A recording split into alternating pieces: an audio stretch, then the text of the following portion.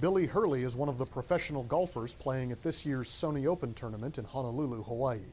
He's also a former naval officer and served on board the USS Chung, Hoon, whose home port is nearby Pearl Harbor. While in Hawaii, he paid a visit to his old ship. It's awesome to come back, and the ship looks great, and looks like the crew's doing great stuff. Everybody's really doing well. Morale seems high. And I miss the Navy. I love the Navy, and it's fun to come live it again. Hurley took a tour of the destroyer and met with the ship's crew. He said his time in the Navy has helped him with his golf career.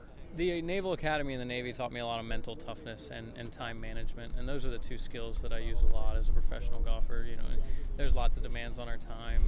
Kind of balancing that stuff, the Navy taught me a lot about how to do that, and then determination, grinding it out. I learned a lot about that from the Naval Academy and the Navy. Hurley served as first lieutenant on the Chung Hoon from 2007 to 2009. He left active duty and started playing pro golf full-time. He earned his Professional Golf Association card in 2011 and played in his first Sony Open in 2012. Tech Sergeant Michael Jackson, Pearl Harbor, Hawaii.